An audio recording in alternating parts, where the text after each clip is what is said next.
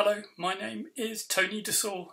I live in the south of England, quite near to London, and work as an author illustrator for children's books. I've been illustrating Scholastic's Horrible Science series for the past 25 years. And I also get to write and illustrate some of my own books. My most recent published series is the B-Boy trilogy, published by Oxford University Press.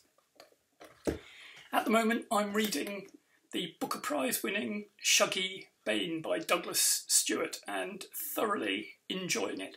It's the story of this little lad growing up in the 1980s in the very poor part of Glasgow in Scotland, and it's quite sad, a little bit depressing, but at the same time you can't help but admire the spirit of this little lad as he struggles to survive in the poor part of Glasgow with his mother, who is an alcoholic.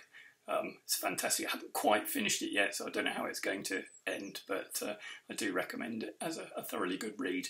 A children's book I'd just like to show you is one that was very important to me as a child, and this is the actual copy that my uncle gave me in the 1960s, and it's English fairy tales. A bit of a gruesome collection of fairy tales. It was first published in the 19th century, actually. I don't think it would be published in quite its gruesome form today. I love the illustrations in it as well. Quite sort of pre-Raphaelite black and white line illustrations. It horrified me as a little boy, and of course, that's why I loved it. English fairy tales. Thank you.